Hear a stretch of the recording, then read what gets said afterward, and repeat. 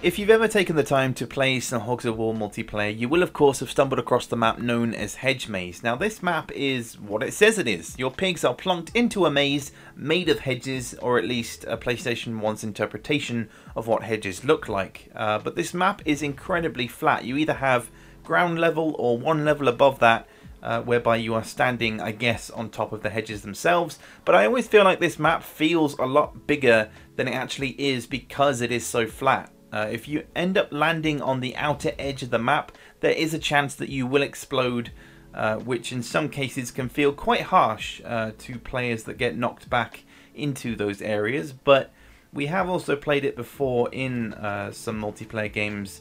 The video to that one will be at the end of this one, but we're going to look at how this map has progressed, if it's changed at all in its development, going back into the earlier versions of the game. Personally, for me, I have never really liked Hedge Maze. It's been one of those maps that is incredibly vanilla because, you know, if you are playing a maximum of 4 players against each other, then they will all start in, you know, each corner of the map. They will usually have a health crate near them, and yeah, I don't know, there's no real, you know, amazing areas or points about it. In the center you do have some foliage, some trees and some open space, and that's where you gain access to the upper level to then go ahead and collect crates and cross bridges and stuff. So there is things to do, but on a personal note, I don't really like it that much. This is of course the very first multiplayer map that we're looking at in this map development series, but I'm always curious to know what exactly it is that makes certain maps categorized as single player or multiplayer. Like, what was the catalyst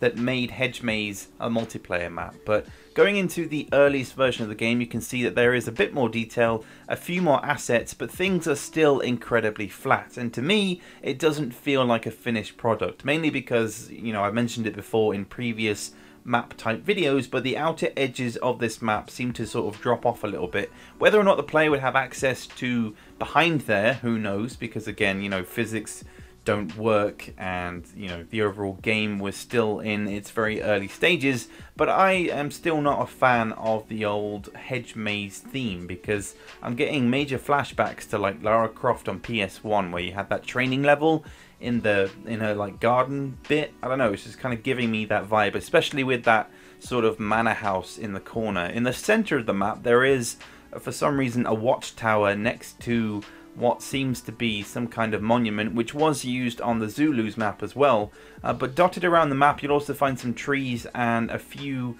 I want to say ammo dumps, because they're just sort of crates, boxes, but I believe those are the boxes used and categorized as ammo dumps. I'm not entirely sure, but either way, you were able to gain access inside the building as stated before. You know, the overall concept of buildings was different, so being able to go inside them, shoot from windows, but it's still incredibly vanilla. There's not really much going on, and it still feels like a multiplayer map because of that lack of detail. But I feel like the artists and the programmers and the devs got together and were like, right, let's just make a whole bunch of maps, whatever themes you want, whatever random stuff we have available to us in terms of assets, let's just put some stuff together, see if we like it, and then later on in the project we'll come back through them and, you know, filter them into multiplayer or single player, because that really wasn't on the cards at this stage in development. Gremlins was being taken over, or was going to be taken over, so the project was going to halt completely, change its art style completely, and then go from there. So at this stage in development, maps were just being created for the sake of being maps, and the overall objective, I suppose, was game feel and whether or not certain maps actually felt like they belonged within Hogs of War. But progressing into the later stage of development, as Hedge Maze is in fact one of the oldest maps in the game, and obviously it made it into the final version of the game, but you can see here that the overall style of Hogs of War has changed,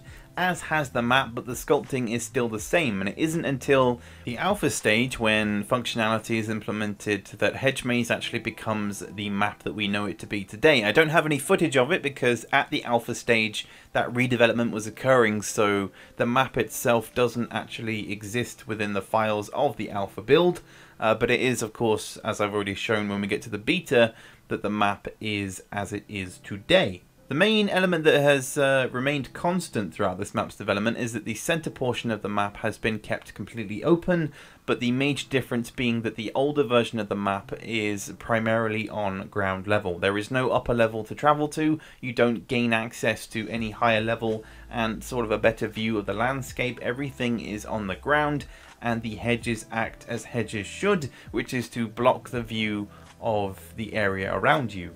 But ultimately, that is Hedge Maze in a nutshell. I hope you guys have enjoyed a look at this map's development. It is, of course, one of the maps that, like I've said, is not really one of my favorites, but is in the list of things to do, so I figured we'll get this one out of the way and then take a look at more interesting maps going forward. But do you like Hedge Maze? Have you played it? Do you enjoy it when you do play it? Let me know your thoughts on everything to do with this map in the comments. Plenty more map related stuff coming up in the future and other things that I'm working on as always, but I'll keep you guys updated with my progress and any issues I run into going forward. But yeah, let me know your thoughts, and in the meantime I will catch you guys later for the next one.